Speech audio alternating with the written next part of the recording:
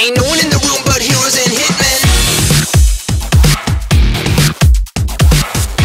Hey everybody, it's Joseph Carringer from Bastinado. I'm typically known as the Dig player, but I also do a lot of the Reactable tech and programming for us. And what I'm going to take you through today is showing you how we build up a song. So you got to see Josh producing the song, doing the arrangement inside of the actual construction program. After Josh does all of that, he bounces out the parts and sends them over to me. And what I do is I program the table's XML files. And how that begins is going into our control panel and finding a blank XML. And as you can see, just spin right up and come to a blank XML, and then we load that up to the table. And once we have the blank XML loaded up, then we can begin programming. So in this case, we're going to work with Heroes Hitmen again. And what I'll do is I'll come into a control panel for our loop puck, and where this is going to be programmed, we're going to do the drums first. Where this is going to be programmed with the drums, we're going to use the yellow side, which for us, that's what we typically use as a drum side for our loop pucks. And then go into the control panel, select drums, and then simply hit drum 1, drum 2, and drum 3. And those will be the 3 drum parts for the song Heroes and Hitmen.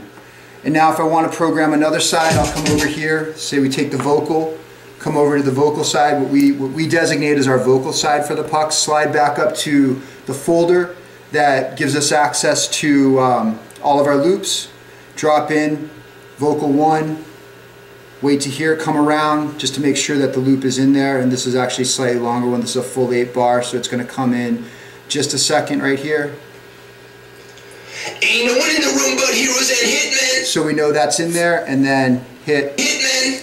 So now we've got it loaded up for both. Come over Heroes here, and hitmen. hit save, and now we've actually saved that XML file. So now once the table's all programmed up and we want to use it in a set, we'll come back over, load up. It usually will live inside of the BPM folder that it's been assigned, so this one is at 128. Scroll up through our selections of songs, so when you see Josh playing live, you'll often notice him going and doing something over here that everybody wonders what we're doing, and actually what we're doing is selecting the next song. Come over here to our load panel, load up the song, bang, there you go. And now here we go to arrange. So central dot, big flash is the 1, so we want to come in on just slightly before the 1. Drop it down.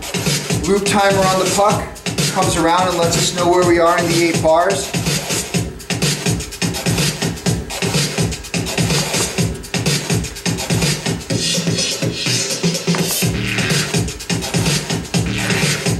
Started bringing up and arranging the track.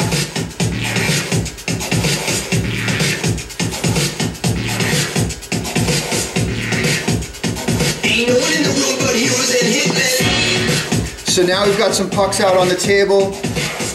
We have filters and effects all around, so we can chain these filters and effects. If we want to hit a global, this would be a global low pass. Start dialing that down. But then if we want to section that off, we can bring it over, filter down the bass.